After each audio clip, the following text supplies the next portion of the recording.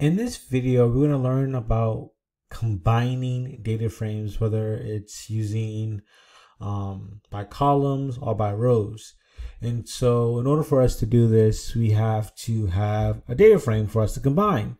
And so the data frames or data frame that we're going to be referring to is this game data frame that has various informations about players that play either game 1 or game 2. Talk about their height, not their height, their age, their system, how many days they've played the game, and so on and so forth. So there's a lot of different variables that are in that data frame. So in order for us to get access to this data frame, we're going to have to install a certain package. All right, so there's 2 steps to this. You can just copy and paste these 2 lines of code and run them. So I'm gonna have you run this on your own. You should do one at a time. And I'm going to press pause and have you run these 2 lines of code on your own. So actually, if you run into this particular issue when installing the second line of code, what you should do is it's asking you, should you update any of these other existing libraries? And here, all you're going to do is just press 3 for none. So you're going to update only none of them. So you go ahead and run that, and then it should quickly install. If you have any questions, make sure you just ask me via email or during our class. So you go ahead and run that, and there we go, they're installed. So we're going to do most of our work within an R Markdown file. So I'm going to go ahead and create an R Markdown file. We can call this practice combining. Press OK. We're going to go ahead and erase this file, create a new chunk, R chunk, and we now have access to, of course, library Tidyverse, which is really important in terms of combining our data frames. And we have this new package called stack_cal_poly package, and that's where our data frames are going to exist. So we can go ahead and run this. Okay. And we have our data frames. And so you'll see, we'll get access to them in a little bit.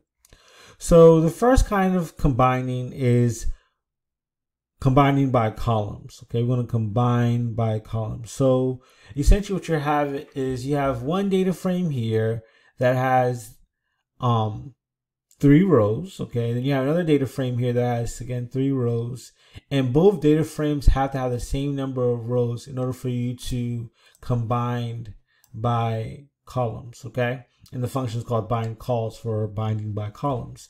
And your resulting data frame is going to be this 4 by 5 data frame that has the columns combined.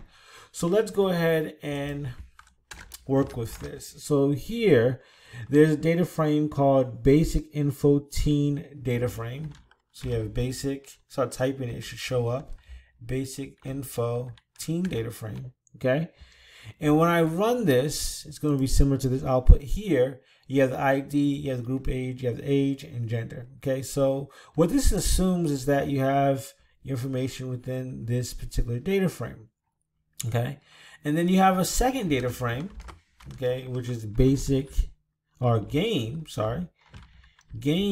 info teen data frame. And you run that. And it's similar to what you have here. You have game, CD, and download.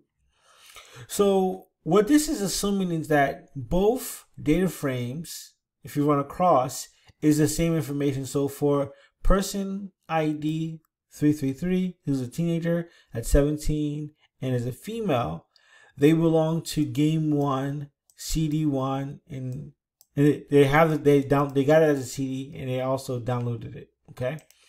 So what we want to do is bind both of these data frames, okay?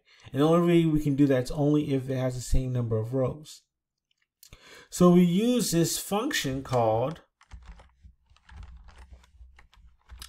bind calls that allows us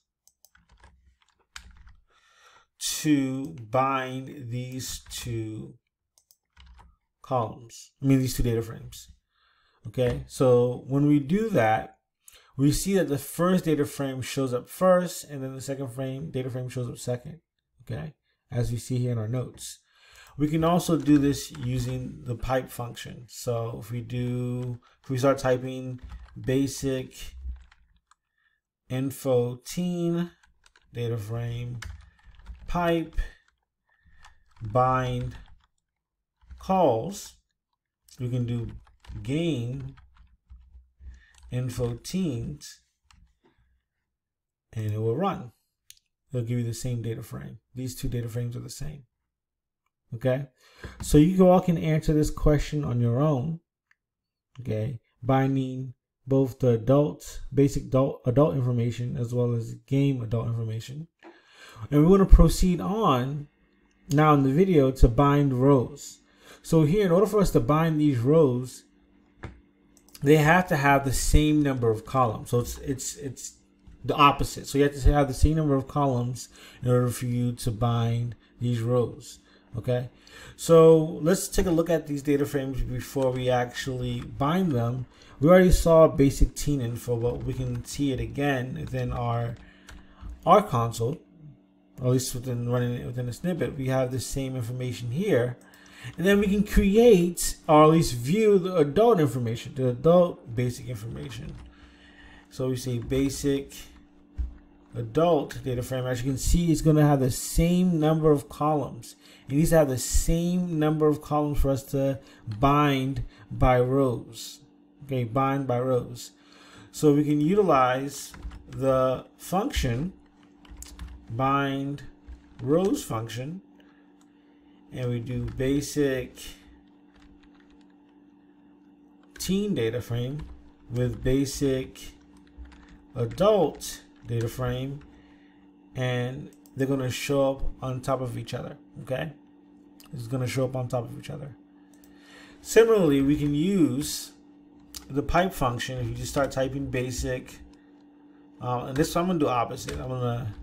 I'll keep it consistent. Let's keep it consistent. Teen data frame, and then we'll do row, or is it called? It's called bind rows basic adult, and it's going to give me the same exact data frame. Okay, as you can see here. And so these binding techniques are important. We'll see more in class, so we really using raw data where we're going to use these techniques. So our next video is going to be about joins, so look forward for that. Have a good one.